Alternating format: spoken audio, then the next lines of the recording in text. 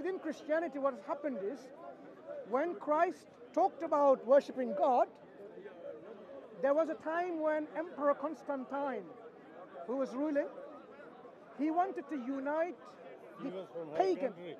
He wanted to unite the people who worship many gods. Isis, Osiris, Diana, Venus, Apollo, all these gods, sons and daughters of God, husband God, daughter God, whatever.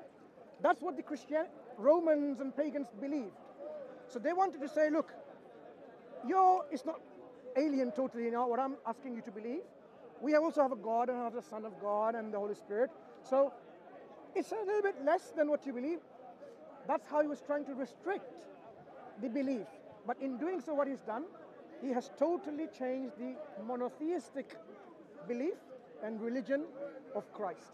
Christ came to tell people that you should worship him only. And what we see today, the Orthodox people doing, not only Christ, they're associating partner with God. They sing Hail Mary, Hail Mary, Hail Mary, and then praying to Mary, as if Mary can listen to your prayers. When Mary and Jesus are creation of God. Now I don't have to listen to you anymore, because we are not on the same path.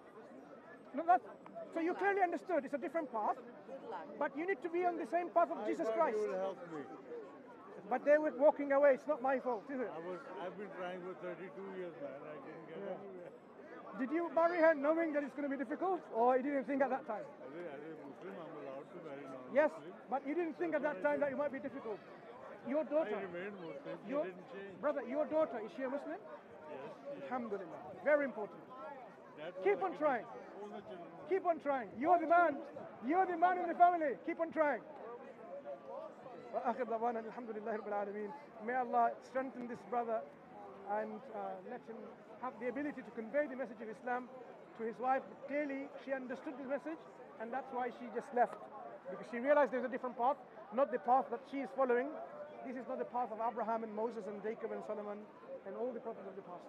So we ask also brothers, young brothers, if you're trying yourself to marry a Christian or a Jew, think about whether they're really someone who's muhsanat, as the Quran says. Think about whether they're really Ahl al-Kitab. Do they really believe in God? Or are they associating partner with Allah? And think about the consequences, that whether your children is going to be someone who you will find difficult to make them a Muslim, and they become the religion of your future wife, a Jew and a Christian.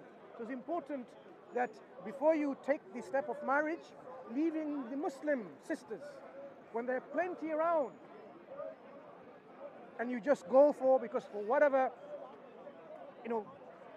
preference you have, you want to marry an English woman, whatever, because that's what you are. Think of the consequences.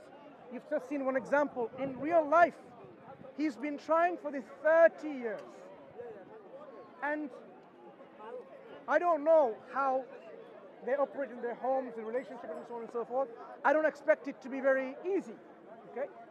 So this is a reminder for our Muslim brothers, those who want to marry people from other than Islamic community.